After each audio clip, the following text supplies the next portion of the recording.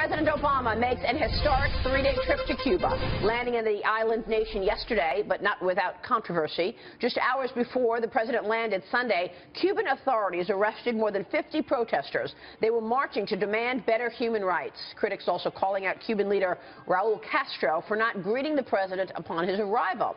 My next guest says he's also disappointed, but for other reasons. He's Dr. Manny Alvarez. He's Fox News senior managing health editor.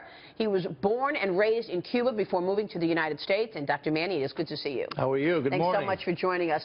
We want to hear about your story when you immigrated here. But first, why are you disappointed? Well, I'm disappointed because, this is a historical moment, and I was all for changing the embargo rule because I think after 50 years it has not worked. However, I think just like Trump said, if Trump was president, he would have made that deal. I wouldn't have made that deal either because Cuba's getting everything and we're not getting nothing in return.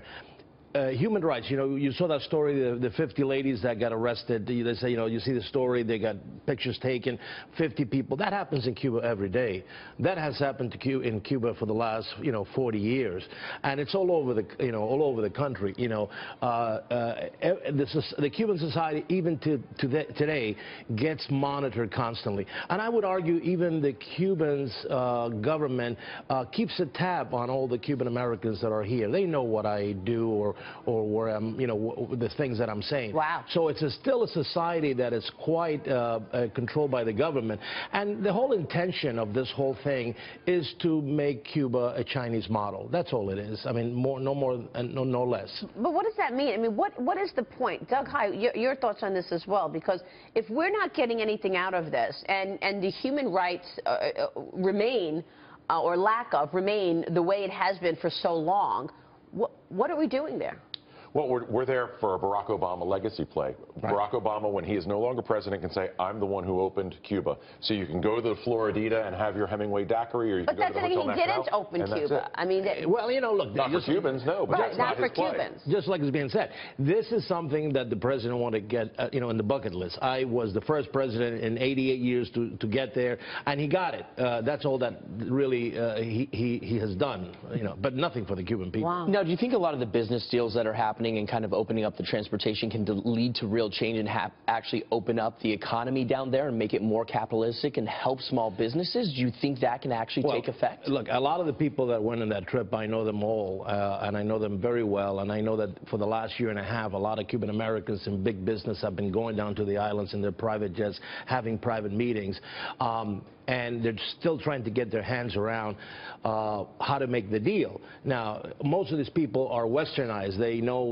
about buying equity, investing money, getting the returns on their money.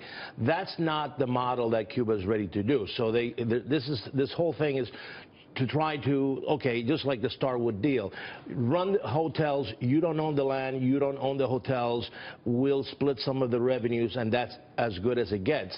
A lot of business people need the hand-holding of Obama, and that's exactly what they're going to do. But so far as a straightforward investment and economic, me going over there and say, you know what, I'm going to open a hardware store tomorrow. Can I do that? I'm Cuban. I can't do that yet. And also in terms of what we didn't get, what about the roughly 70 fugitives from justice here in the United States who are in Cuba? Joanne Shazamard, convicted cop killer.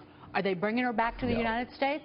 No. Well, but again, like, if people are disgusted by this deal, that's one of the very reasons. You're right. Now, you came here at what age? Oh, I came here around... I know you have photos of you growing up as a child in Cuba. Tell us, as we look at some of these photos, about your story. Well, look, I left Cuba when I was about 12 years old. I came through a program called the Peter Pan program, and at that time, the Catholic Church would help some of the Cuban citizens give up their sons and daughters to the Catholic Church so that they would be put in foster care. Look how cute I look. Wow, you are really cute. Look at all the hair I used to have. Then the stress of medicine killed me. And growing up in Cuba, what was it like? Tell us what. Well, look, it was a simple life in the sense, my father was a businessman. We had food on the table. We had a roof over our heads. We had a good Catholic upbringing. That's, Cuba is very Catholic. And then you were reunited with him, right? Well, I was put in foster care when I got to this country for many many years, and ultimately my father... As part of the Peter Pan program. As part of the Peter Pan program, and then my father ended up in labor camp for 4 years, and he had to do that, forced labor camp, and then we were reunited 4 or 5 years afterwards. So, and this is, this so is he the was put in the labor camp because you Well, he was put in the labor camp because of his political ideology to a certain degree. That's, in those years, it was like North Korea. It was very harsh. You made a mistake, you said the wrong thing, you get caught, if you get caught with a pound of beef because somebody gave it to you and you couldn't explain it, automatically, you went to jail.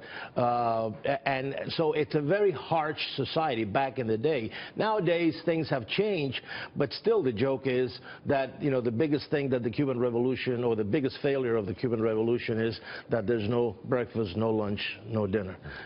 That's basically what you're dealing with. What do you think about how Raul Castro didn't even visit President Barack Obama when he landed? Is that a way for him to signal his strength over the Cuban people? It amazes me. Two things about that. Yesterday I wrote it when he was arriving. The whole trip was not really well informed for the Cuban people. Nobody, it's not like they rallied after, hey, the president's going to be in this avenue, let's everybody go out there, welcome, welcome Mr. President. Even you had white flags, saying, okay, peace is here to stay. None of that.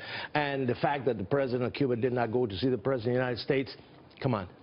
This tells you the whole story. Yeah, what's that all about? Well, it tells you the whole story. These people are living in a different planetary system, and that's not going to change for a long, long time. So, Dr. Manny, thank you for sharing your story. Welcome. Really great to talk with you. We're lucky to live in your orbit. Yeah, right. Exactly. Take a